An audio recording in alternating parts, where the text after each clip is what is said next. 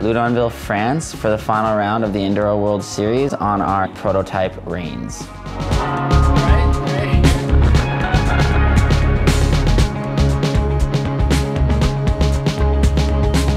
This race marks the end of the development process for us, and it's been great having the bike before the season began because we've really been able to see it through an entire EWS season and put it through its paces. Nice!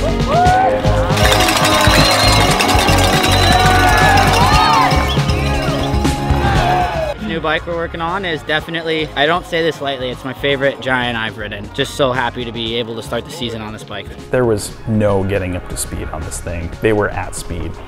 It's cool seeing our riders win stages and get inside the top 5. And I think that the new bike really inspires them to push harder, and they feel that confidence.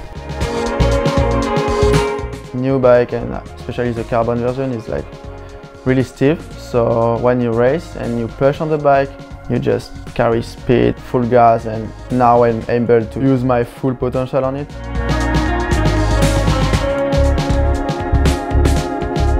The biggest difference between the new rein and the outgoing rein for me personally is the geometry and the increase in travel. The bike fits me a lot better as a rider, as well as having the ability to flip between full 29er and an MX wheel setup has been hugely important for me, and it's given me the ability to change my bike setup depending on where we're racing and the style of track we're riding.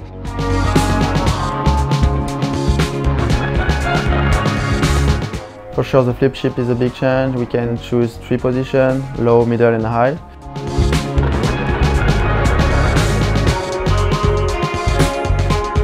That big thing for me to have a storage on my bike, because I really don't like to carry anything on my body, so I just put all the stuff on my bike and don't worry about tube, CO2 and stuff, so that's perfect.